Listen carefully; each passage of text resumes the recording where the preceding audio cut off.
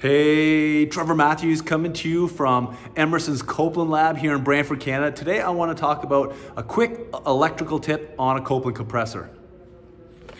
So right here, I've already taken apart to quicken the video. So if you're going to check the electrics on a compressor, first thing is to lock and tag out your your system. And I've seen a lot of guys take it, and even me in the field, check the winding resistance from the contactor. If you do that, and you get weird resistance, you need to take those wires off the compressor here and check each of those wires and make sure that the wires or the contactor itself is not the one that's causing the issue or the failed. After you determine, okay, the wires to the contactors are good, the contactor itself is okay, then you go right to off the compressor. So I'll do a quick one. I'm ohming it out now. So 1.5, we know this winding is good. We go to this one. Oh, well, this one, we got a lot of resistance here.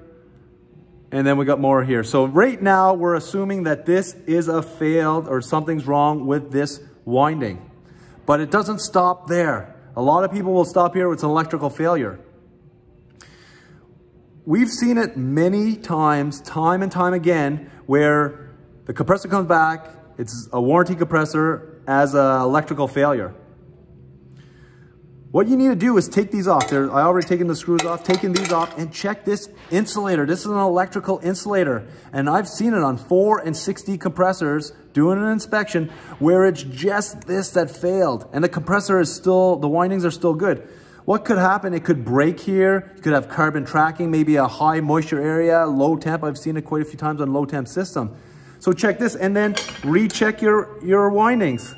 So that one's good. Okay, no.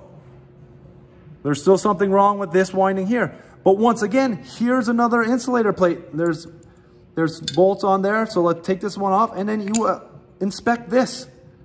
Because once again, this could be cracked right here or have carbon tracking that's causing potentially a dead short, we'll say.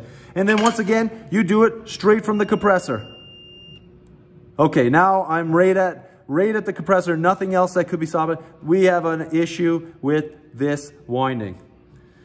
One thing, if this is cracked, one of these, and you do replace this, you want to make sure you use the proper torque for these. AE 1219 is the torques for Copeland compressors, because we've seen it as well.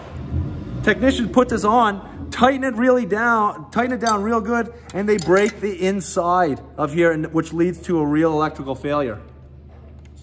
So if you're a technician out there that experienced this before where the insulator failed, or this is something new, shoot something in the chat.